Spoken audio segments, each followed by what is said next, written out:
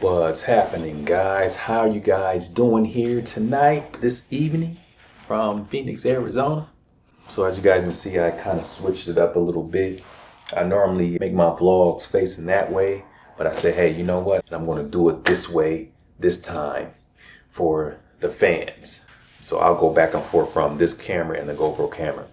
For this video, we're going to talk about how do I go about choosing a foreign language to learn.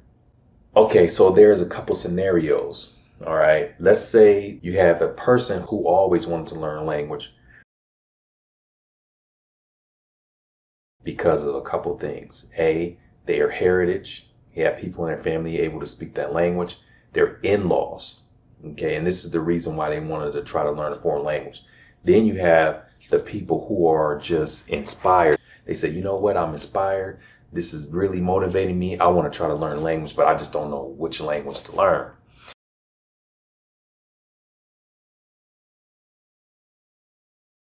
Look at your demographics in your city, wherever you live at, and see what languages are in great abundance there. What languages are commonly spoken there? Spanish, Chinese, Korean, or whatever. See if the language that you're interested in is spoken in that city where you live at. If there is like a large community speaking that language, then you can use the internet, of course. Okay.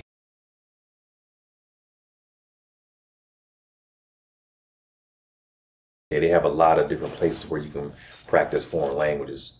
They have applications such as HelloTalk. I'm not really familiar with a lot of online chat rooms. I know there's Speaky. There used to be ShareTalk before they closed down.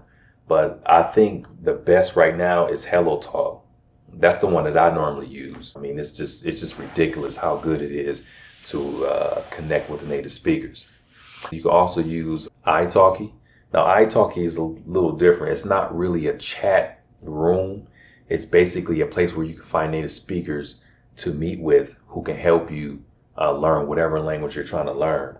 Now, for those of you who are just inspired and want to get started learning a language because you're inspired, you just motivated.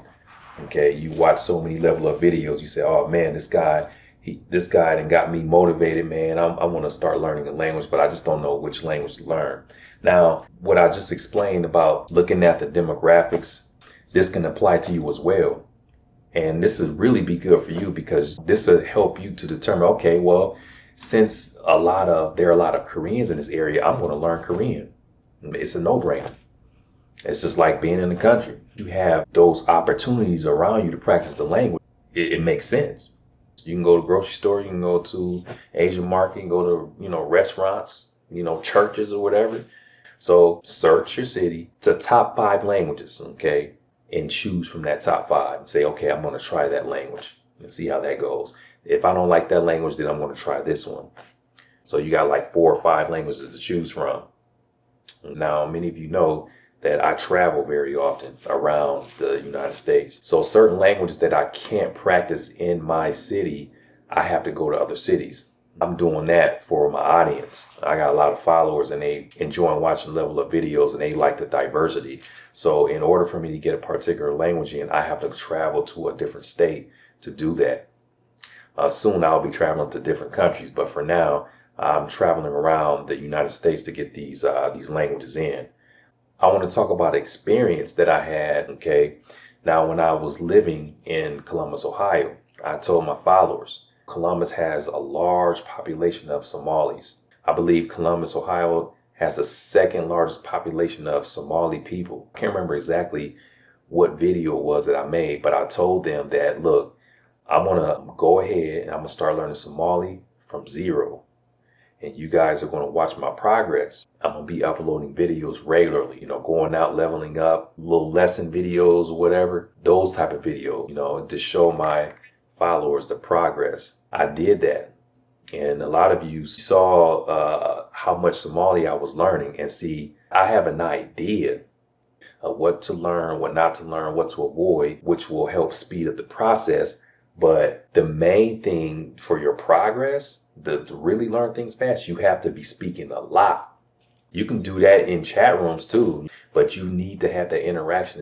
And see, I was practicing Somali. It didn't make any sense. I could go to an Asian market, I can go to an American market, grocery store, and I can get Somali. And every time, it didn't even really matter where I went. I was getting Somali at Walmart, the candy store. It didn't even really matter. It was ridiculous. It was crazy. It was just like, it was second nature. And that helped me to learn a whole lot of Somali. This is very important because this is why most people go to the country to learn a language, because of the exposure. You know, unfortunately, if you're living in a city where the language isn't spoken, then you have to use either the internet or you have to travel. I don't think most people are willing to travel, especially if they're already busy. I just want to talk a little bit about that today because this is a very common question. I know a lot of people are interested in learning languages, but they don't know what language to learn. Then you have those people interested in learning a language like Polish, for example, because their in-laws are from Poland and they want to be able to talk with them.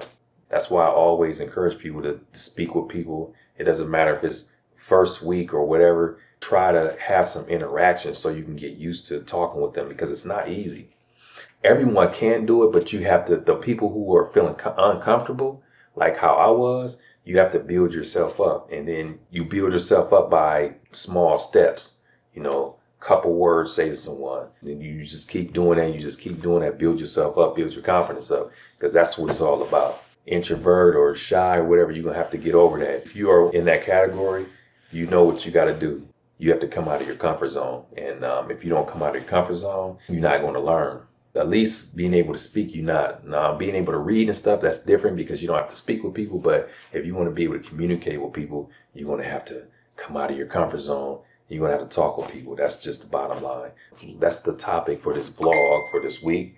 If you guys have any questions, you know, leave them in the comment section, and I'll go through these comments here and see what I can talk about in the next vlog. These vlogs, I'm going to be making them every other week. They're going to be bi-weekly. Okay. So thanks for viewing. Welcome to all the new subscribers. I'm glad you guys are enjoying the videos, and I hope you guys continue to enjoy the videos. You guys be safe. Enjoy your holidays, and I'll see you in the next video. Peace out. Lao Shu.